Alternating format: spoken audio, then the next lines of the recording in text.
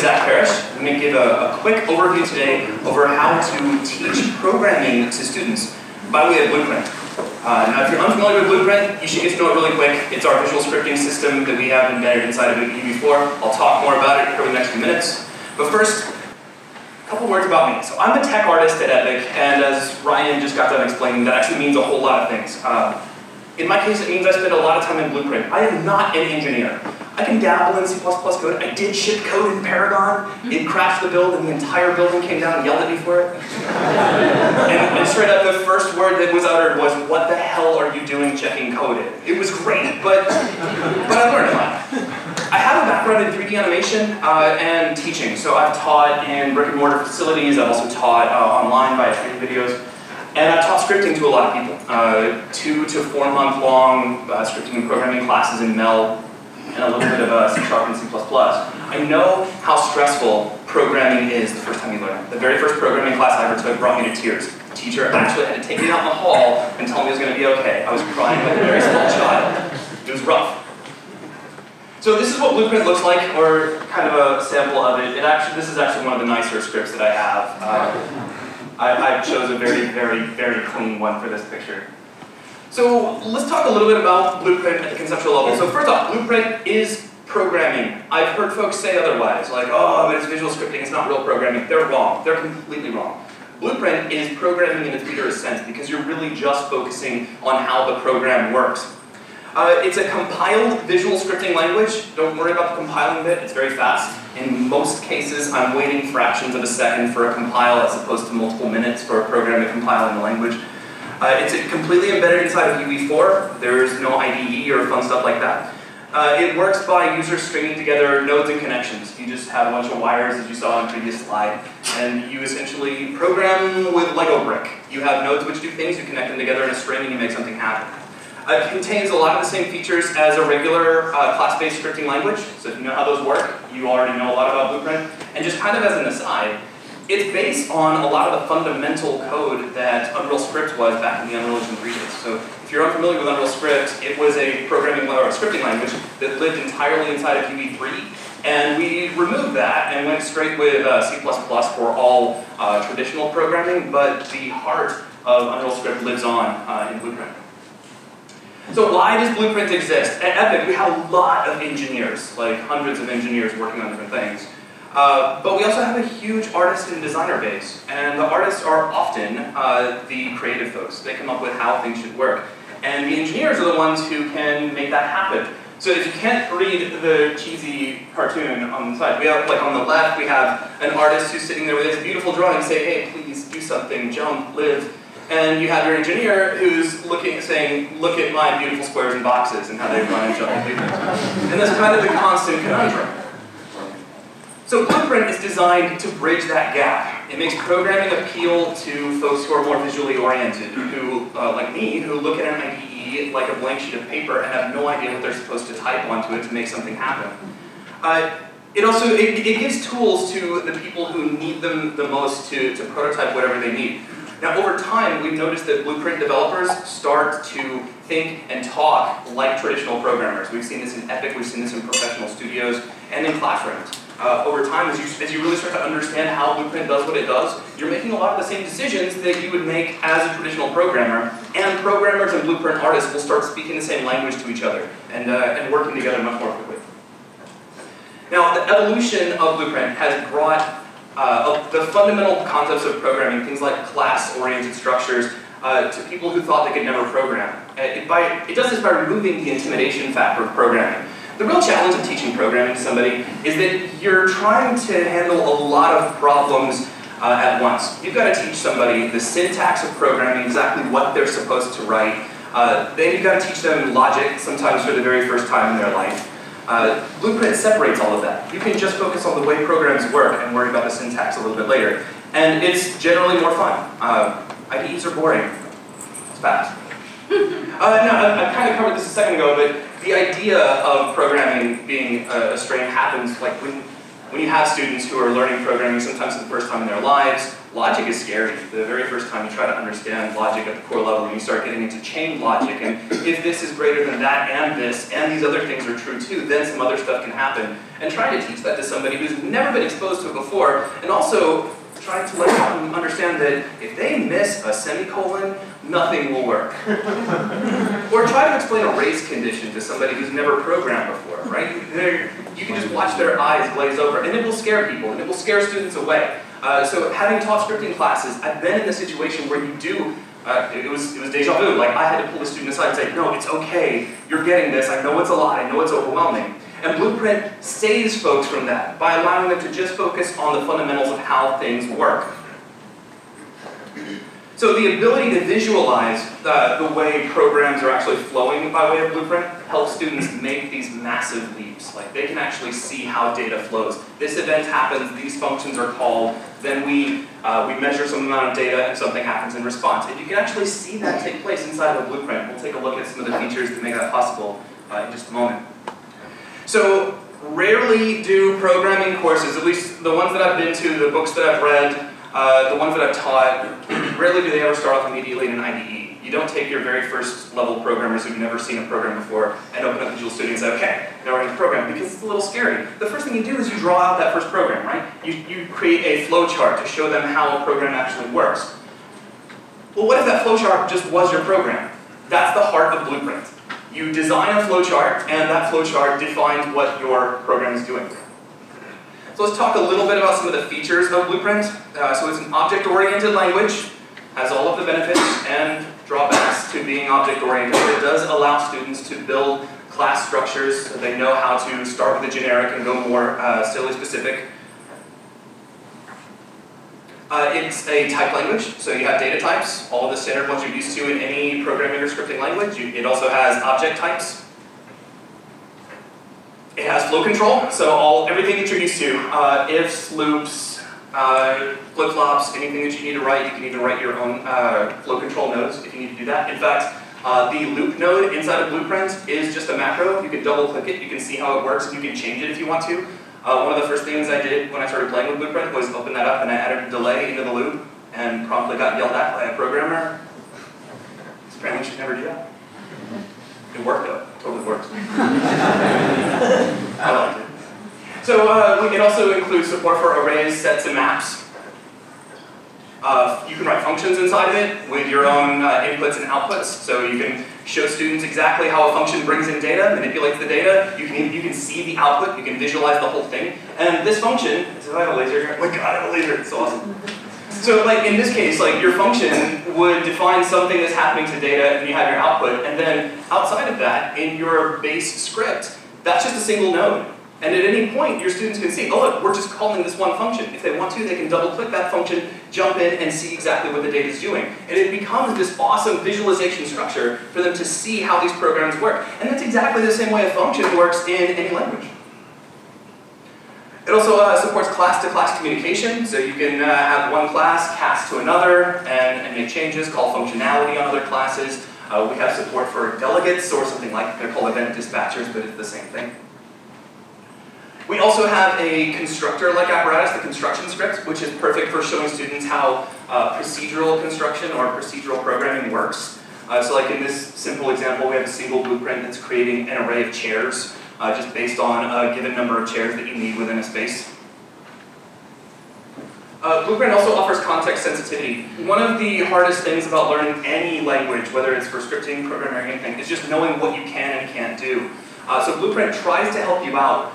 As you are dragging wires out to create your nodes, it has a context-sensitive layer that tries to guide you toward the next thing you're going to create. Like in this case, I was dragging a wire off of a string variable, and Blueprint was immediately, you're working with a string, so here's the types of things you should be doing with a string. And occasionally you can turn that off and do terrible things if you want to. So how does Blueprint actually help you as a teacher? First off, it's super fast. You don't have to worry about compilation times. It's, for the most part, for most things that you'll be building, it's compiled, done, and go ahead and start using it. It makes the logistics of teaching much easier, as we've kind of already covered. You can just focus on how the programs work, how they do what they do, the logic base of it all, and then worry about syntax later on. Anyone can get their hands on Unreal Engine 4 completely free. That's a huge boon when you're trying to get students to study stuff at home, because anything super technical you can't just learn in the classroom. You've got to take that home. You've got to use it on your own time.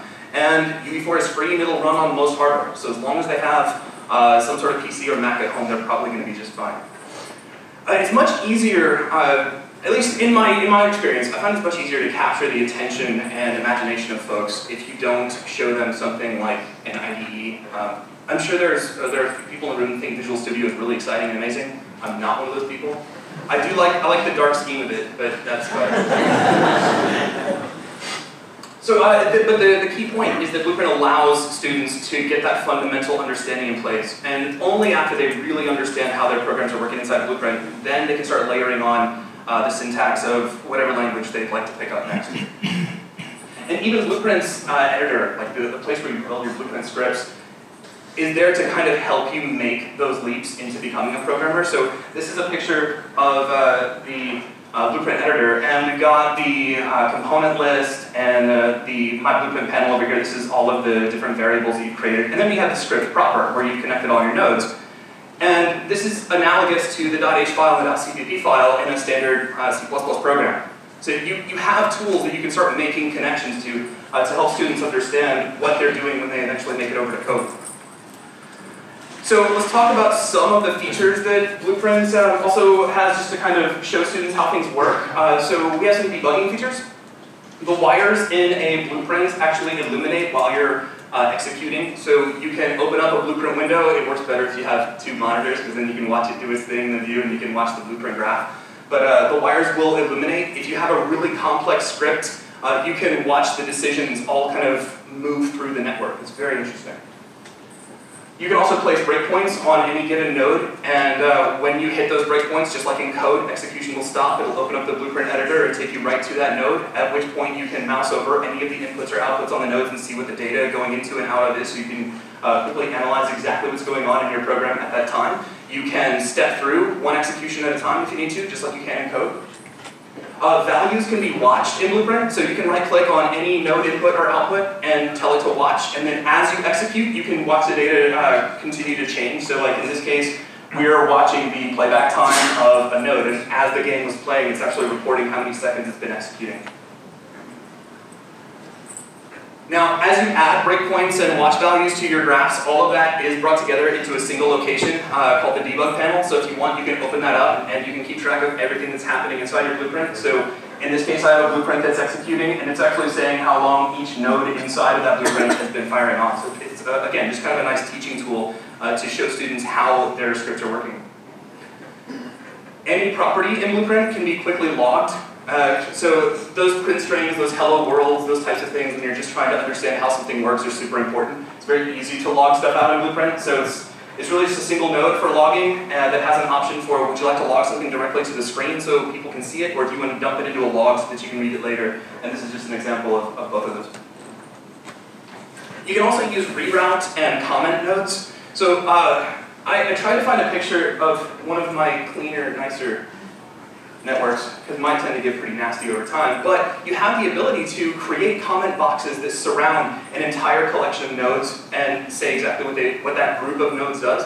It also kind of works like a container, where if you move that comment box around, all of the nodes in it come along automatically, so it's almost like building your own organizational system. You can also reroute the wires to go in any configuration that you want. So if you've got to do something kind of crazy, you can make your graph pretty, which is important because it makes everything easier to read. So once, I guess the question after this is like, where do you go from here? Once somebody really understands Blueprint, what comes afterward? So once students are proficient with Blueprint, then they understand the core principles of programming at a fundamental level. At that point, they actually could sit down and talk to a programmer, talk about what they're doing in Blueprint. And the programmer, in most cases, is going to nod and be like, okay, I see what you're doing. Quietly under their breath, the programmer will be like, that's like 2 lines of code. But that's not important. Once students are to that point with Blueprint, however, UE4 then provides a nice path for them to transition over into C++, which is kind of the de facto language of hardcore game development. And across schools, training events, professional studios, we've seen Blueprint be the source of those aha moments as people get into programming. Actually, again, I'm not an engineer. I have dabbled a little bit in code, and the only reason I'm able to do that at all is because I got used to how Blueprint worked. And from there, I was able to open up the occasional class in the source code, because in UE4 we give you the entire source code. But knowing how my blueprints work, I could look at that source code and see what was going on and make my own changes. So you get kind of a natural transition. But at the end of the day, it's important to note that you may not have to make this leap. In many cases, you can teach a lot. You can teach folks a lot of the core principles of programming just by staying entirely in Blueprint. You don't necessarily have to go into another language if you don't really want to. Now, it is important to know the difference between C++ and Blueprint. So on the more technical side of things, Blueprint does live on its own VM layer. Again, it's the same one that we used for Unreal Script back in the day. It's approximately 7 to 10 times slower than native C++. That's worth knowing when you're teaching Blueprint to people, but still 7 to 10 times slower than native C++ is still lightning fast. It does mean that CPU-heavy operations, so if you're doing something on every single frame of a program or of a game, those should probably be at some point moved over to native code, but that gives you a nice avenue to start teaching your students about program performance and how long it takes to execute certain things.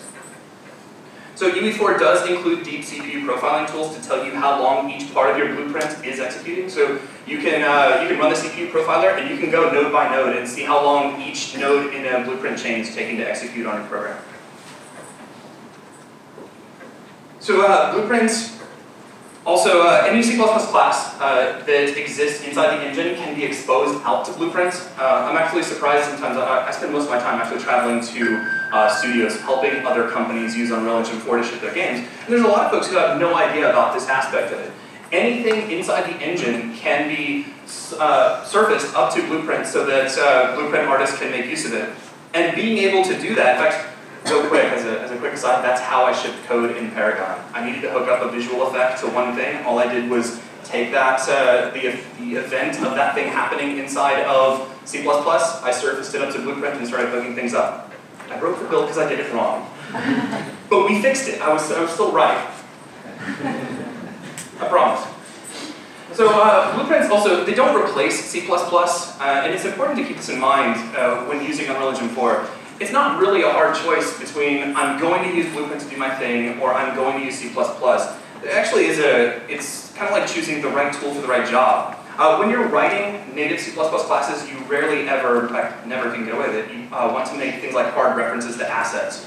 So you want to create, you eventually get your students to a point where they're creating their fundamental classes, their fundamental layers of a program inside of C++, then exposing hooks to the things that need to change in their games over to Blueprint so that artists can make those transitions, which is how we use the tool at Epic. And there's rules too, or things that you can get away without that you should know when you're building high-performance programs, anything that is CPU intensive. If you understand how tick works, anything that's running on every single frame of the game, you should try to do that in C++ whenever possible.